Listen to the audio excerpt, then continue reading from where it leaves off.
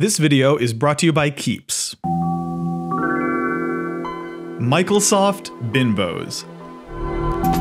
This image for decades has been basically the poster child for what constitutes a crappy off-brand, pointed to time and time again as a classic example of a bootleg knockoff thing. Heck, on the subreddit r crappy off-brands, MICHAELSOFT BINBOWS is notorious for being one of the most common reposts in the history of the sub. Now, I love this image. I have always loved this image, and as weird as it is to think about, I've technically loved this image for most of my life. It's one of the earliest funny images I remember seeing on the internet, and to this day, just hearing or seeing the words MICHAELSOFT BINBOWS still makes me lose it.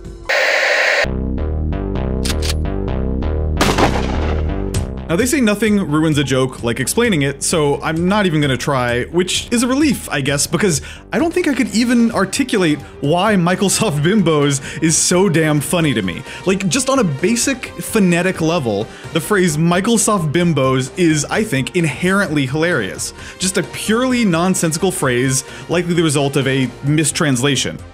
Or was it?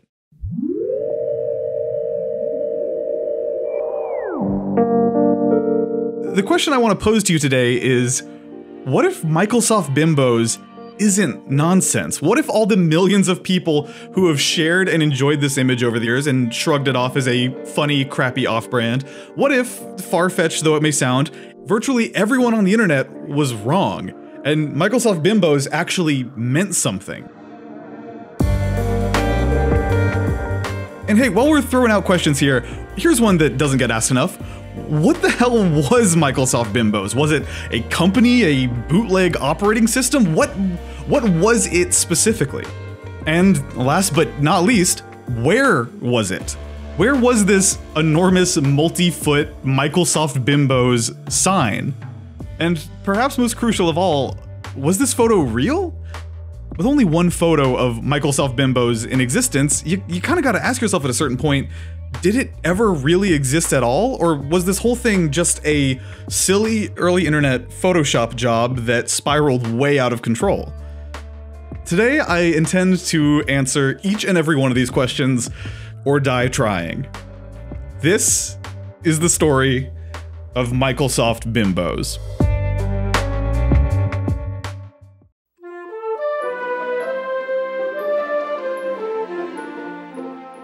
So let's jump right into my first point.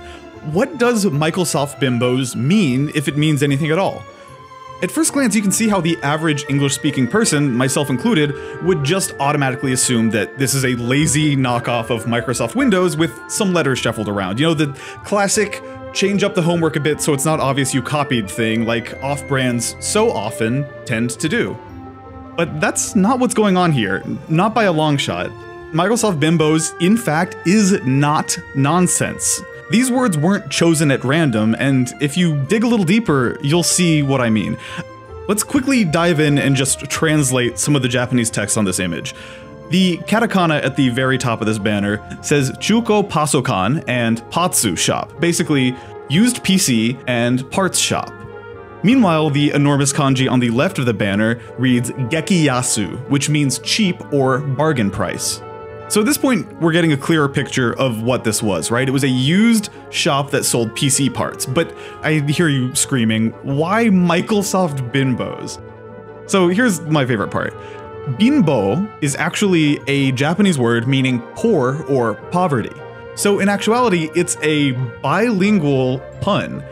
They've combined the English word Windows and the Japanese word bimbo to make binbos. 99.9% of people who see this image don't get this. It's not a typo or a knockoff or an error, it's a pun. A play on words suggesting, hey, if you're broke, come by and check out our dirt cheap used PC parts. So at this point, I think the elephant in the room is MICHAELSOFT. Well, here's what I can tell you. In Japan, Microsoft's name is written like this, Microsofuto. Now that name consists of 7 katakana, Ma, I, Ku, Ro, So, Fu, and To. Now, here's where it gets a little speculative.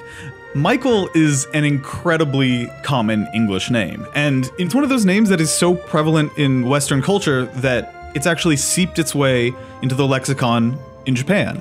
For a great example of what I'm talking about, look at the Peelander-Z song So Many Mike, which is literally about how confusing it is that all Americans seem to be named Michael. So many Mike, so many Mike, don't confuse me.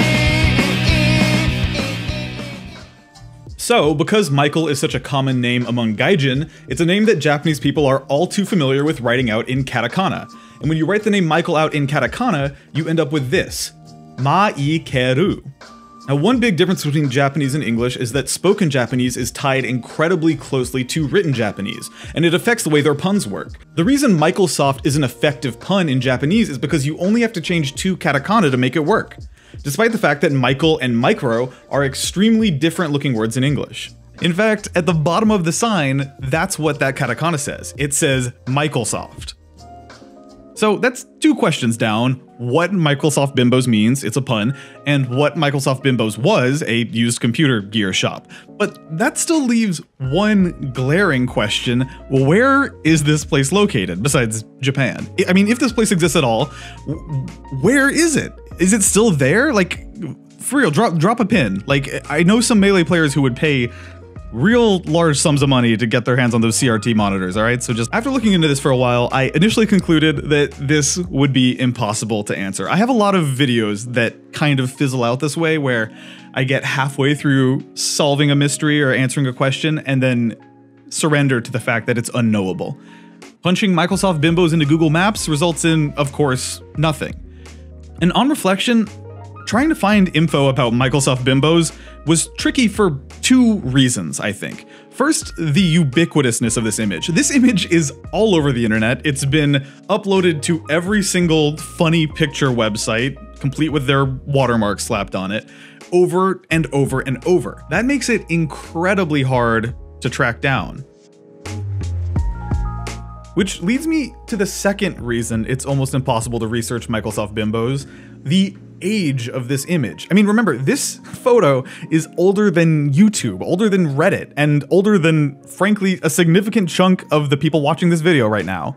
It's been reposted over and over and over for 2 decades, meaning this image has circulated so much that it has long since become completely detached from its source. Anytime you see the MICHAELSOFT BINBOWS image, you're looking at a copy of a copy of a copy of a copy of a copy. Every time you see this image, it's been reposted and recompressed dozens, likely even hundreds of times, and it shows.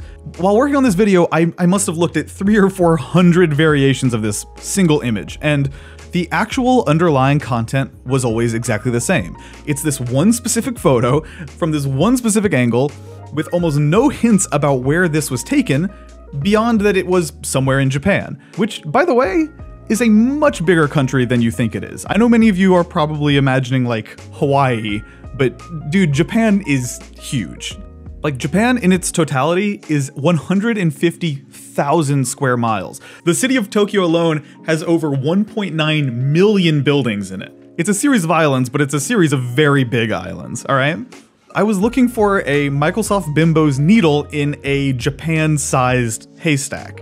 And with no info anywhere on Google and 2 decades of digital atrophy standing between me and MICHAELSOFT BINBOWS, trying to find this one specific building was a daunting task. But I trudged onward, and I had kept looking at this same image over and over and over until finally I made an incredible discovery.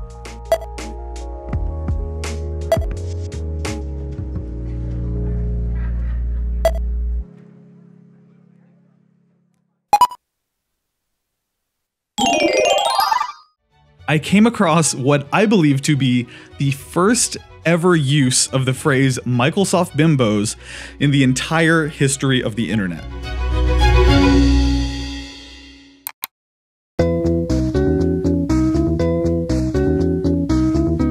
This is a Japanese website called Alf's Room. Active since all the way back in 1997, Alf's Room is a little-known personal blog belonging to a 51-year-old Japanese man named Adachi Yoshinori, who's been steadily updating the website since he launched it in 1997, almost 24 years ago. Now, there's a ton of personality in this website. Not only is it aesthetically delightful with a design deeply evocative of the early 90s internet, but the whole site is manned and hosted by Alf, a fictional character created by Adachi to be the website's image character. Basically, Alf is the mascot of this page.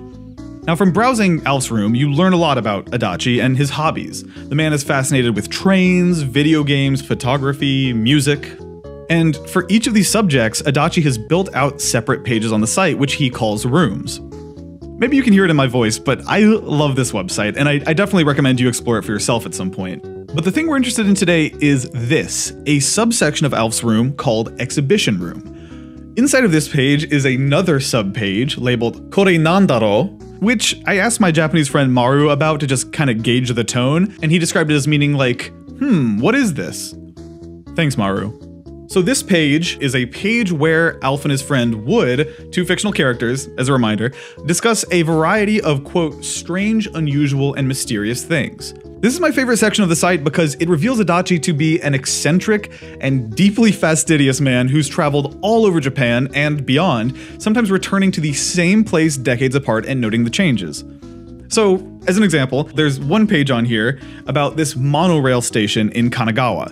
In 1999, Adachi noticed that for some reason, at the end of this line, there are 3 potted plants placed at the terminus of the railway, so he took a photo of it.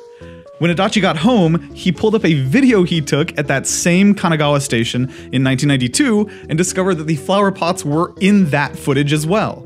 And when he returned in 2002, he found that they were still there, but when he went back in 2007, they were gone. So like, really, really particular documenting of things that the average person might not notice or care about. So among all these odds and ends on the Kore Nanidaro page is a page entitled, you guessed it, MICHAELSOFT BINBOWS.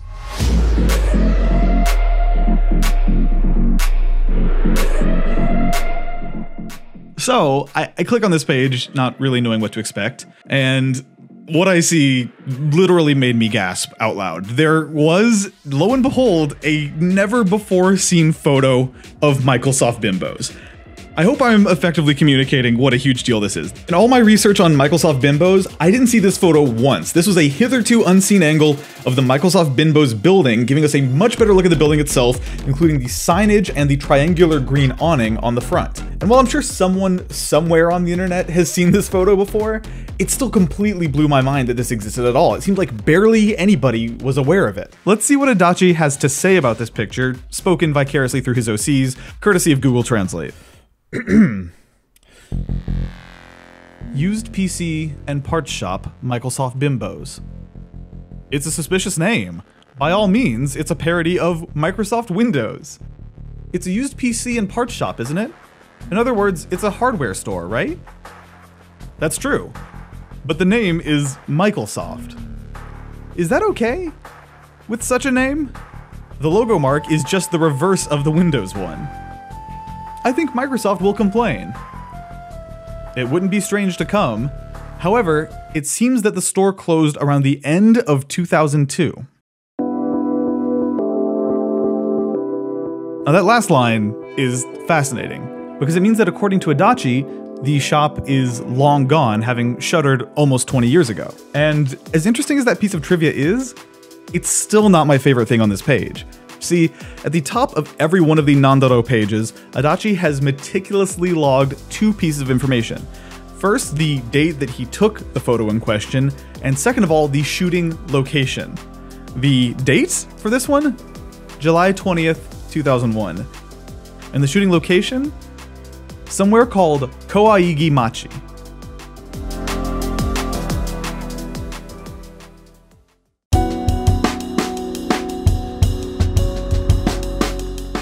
Now, odds are you haven't heard of Kawaigi Machi. I certainly hadn't. It's a tiny town, really more of a neighborhood, located about 2 hours outside of Tokyo, within Maebashi City, with a population of barely 1,000 households and no train station to speak of.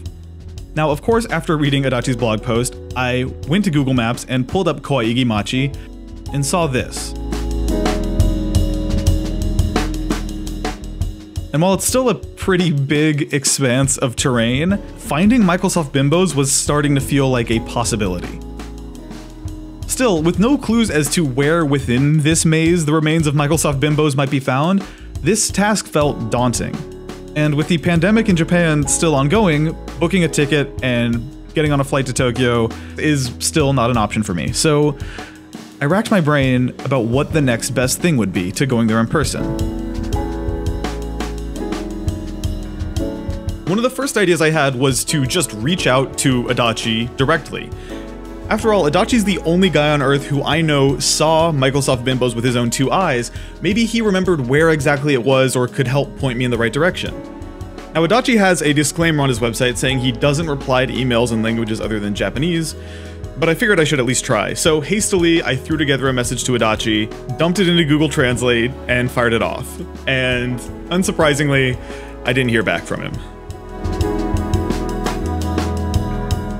I kept thinking, how can I go to Japan without going to Japan?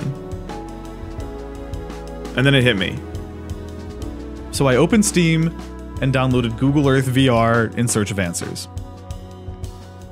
See, anyone who's aimlessly clicked around in Google Street View for a while knows that it can get pretty disorienting pretty fast.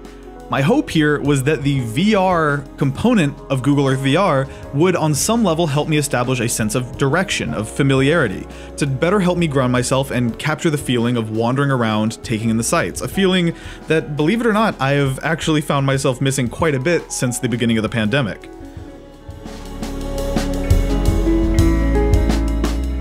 So at 1:30 a.m. last Friday, I dove in.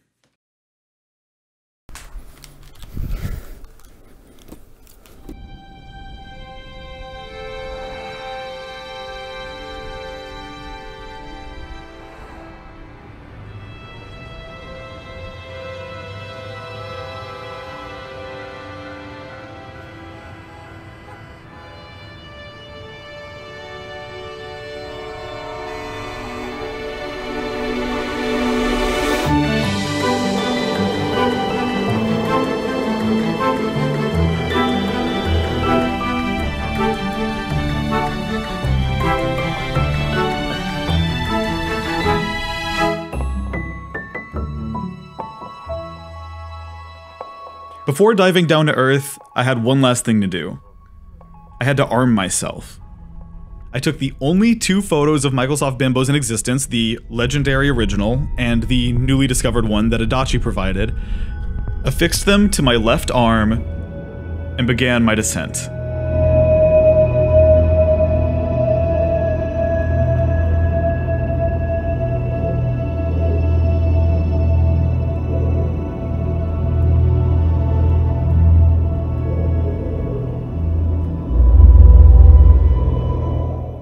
It was time for the hunt to begin.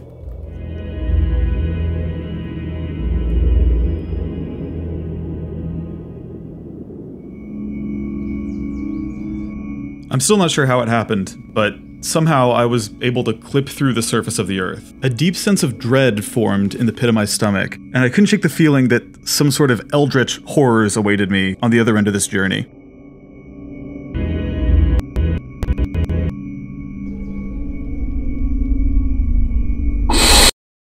Luckily though, none of that happened, and I had a really great time in Google Earth VR.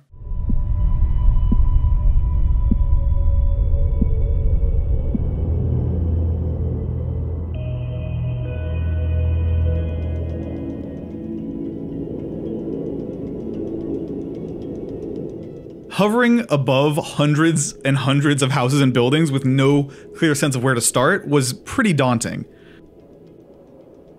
So I picked a random spot in Kawagimachi and just started exploring.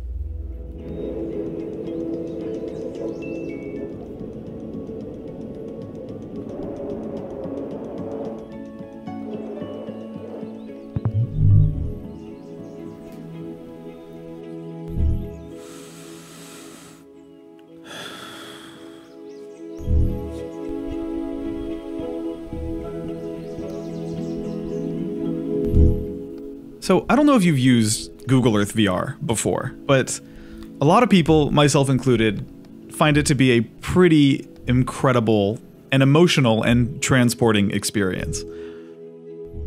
One of my favorite things to do when showing somebody VR for the first time is dropping them into this game and taking them to some of their favorite places, their childhood home, their favorite vacation spot. For the right person, taken to the right place.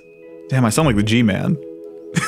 The right person in the right place can make all the difference. No, but like for real, putting the right person in Google Earth VR can have some pretty genuinely emotional results.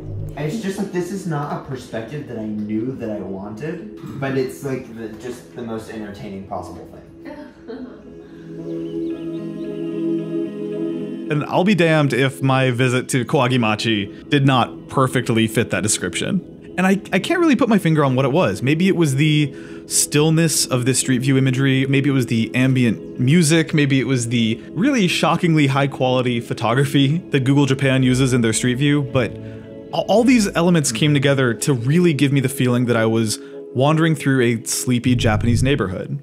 I slowly strolled through Kawagimachi and just took in the sights. I walked past an elementary school decorated with the children's superhero Anpan Man, past an old, boarded-up, overgrown bicycle shop, a surprisingly large arcade. Ooh, they got Chunism over there. They got Initial D. There was so much life in these still photos. Like an old man kind of wandering around, or some kids on their way to school. Even like kind of silly, unexpected stuff like a Hello Kitty branded self-storage facility. It all kind of brought me back to that feeling of being in Japan again. And as a guy who's been to Japan a bunch of times, I don't think I fully grasped how therapeutic and important to me those trips to Japan have been until this weird free piece of software from 2016 brought me right back there. It was like, all at once, the gravity of the emotional impact it's had on me not being able to go to Japan, and the weight and the importance that I had kind of placed on these trips, like, it all kind of hit me at once. And okay, I'll put it like this. I had hopped into Kawagimachi expecting it to be like this tedious, labyrinthine experience where I'm like wandering around, getting lost and confused, and I'd quickly get frustrated and bored.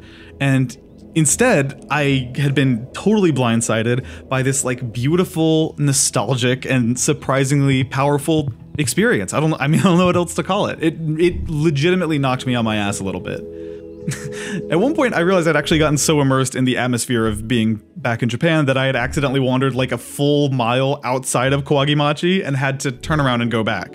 So I kept walking. I walked leisurely through this town I'd never been to, in a country I've been to a lot of times, occasionally glancing at my wrist when I came across a building that resembled MICHAELSOFT BINBOWS.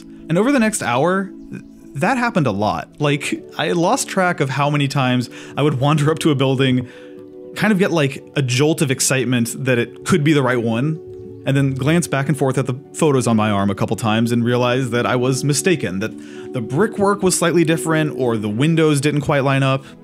And after a little bit, that cycle began to wear on me a little. Like, it got a little exhausting, feeling this spark of hope that I'd found MICHAELSOFT BINBOWS, and then the gradual realization that this was not, in fact, MICHAELSOFT BINBOWS. It began to wear on me a little bit.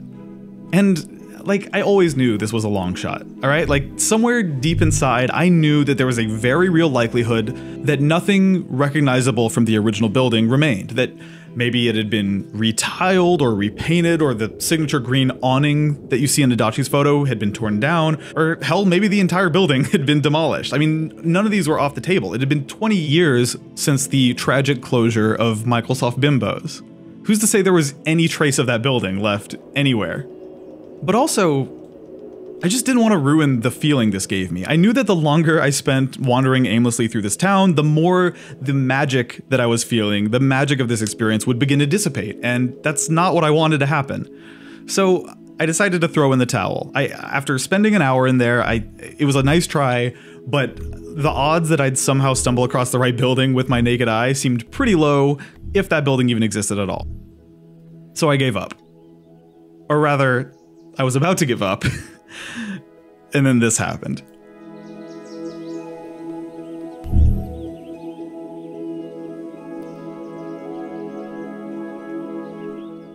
No way. No fucking way. No fucking way. Wait. Wait a minute. Wait a minute. No, dude. I found it. The windows match up perfectly. The thing that I was freaking out about actually was the awning there, which is exactly the same. No way. No way. No way. Oh my god, I want to go in the parking lot so bad. I found it! I found it in VR! That's so awesome! Oh my god!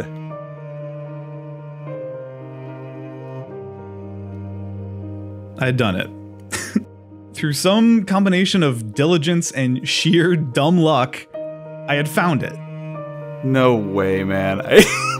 Bro, if I take this headset off and it's not still recording, I'm gonna kill myself. I looked back and forth between the photos and this building, and I can't describe how good it felt when it all clicked into place. Like, everything lined up. The triangular awning from Adachi's photo, which after decades of exposure to the elements had faded to a very faint green color. The pillar that lined up, and of course, that same dusty set of 4 MICHAELSOFT Bimbos. They hadn't changed a bit. I could not stop smiling. Even telling this story now, I can't stop smiling. It was a crazy feeling standing there, or virtually standing there, in precisely the same spot that Adachi had stood in 20 years earlier, at the exact site of one of the most beloved and misunderstood images on the entire internet. But that's exactly where I was, and thanks in large part to the thorough documentation provided by Adachi Yoshinori, we have honed in on the hallowed ground where MICHAELSOFT Bimbos once loomed. I couldn't even look at it without laughing. I don't know what this creature is, but I found it. I'm so happy.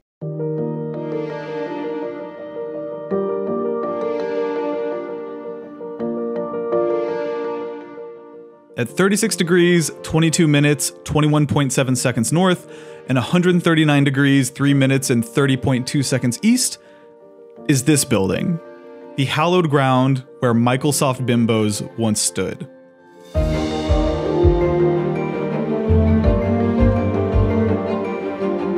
If you'd like, you can visit it for yourself in Google Maps. There's a link in the description right underneath the subscribe button.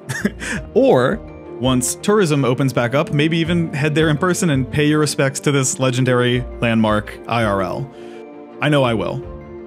The experience I've had over the past month looking into this is why I love the internet. Like, here we have this Japanese guy meticulously documenting his entire life online for decades, talking to, as best I can tell, virtually nobody, and yet, years and years and years later, one of this man's hundreds of blog entries wound up proving instrumental to helping some guy halfway across the planet 20 years in the future solve a pretty inconsequential mystery. Without Adachi's photo and the location he posted, there's no way I would have found this. He provided me with the sole piece of original writing on the entire internet from somebody who actually visited MICHAELSOFT Bimbos in person. I had to tell somebody. So I reached out to the only friend of mine who I knew would still be awake, my Japanese friend, Maru.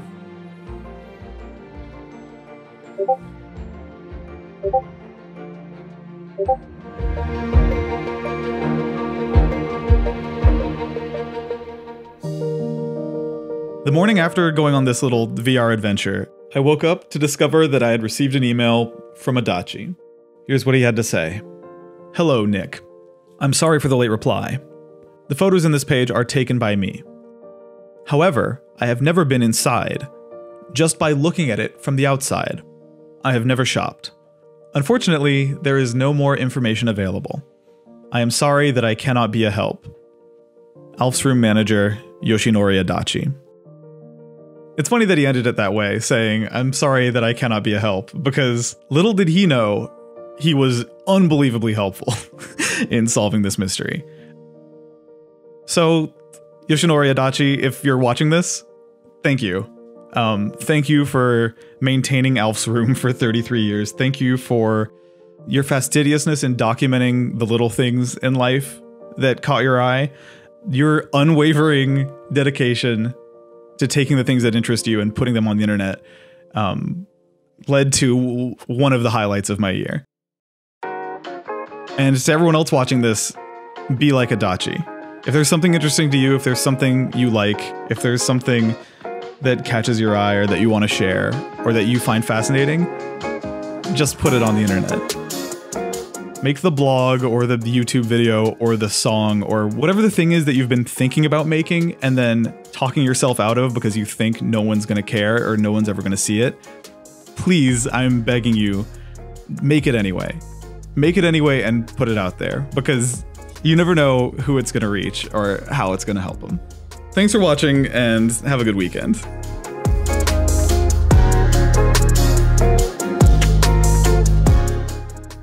Hey, one last thing. I'm getting perilously close to hitting 1 million subscribers, which is insane. If you're watching this channel and you enjoyed this video and you made it all the way to the end, I'd love it if you'd consider subscribing. I have a video. I have a video that I'm working on for when I hit 1 million that I'm like dying to release. And also I'm scared that it's not going to be ready in time. So I have cleared the rest of this month to finish this thing. It's a project many years in the making. And that's all I'm going to say about it for now. Oh, also, I have developed a crippling addiction to streaming on Twitch.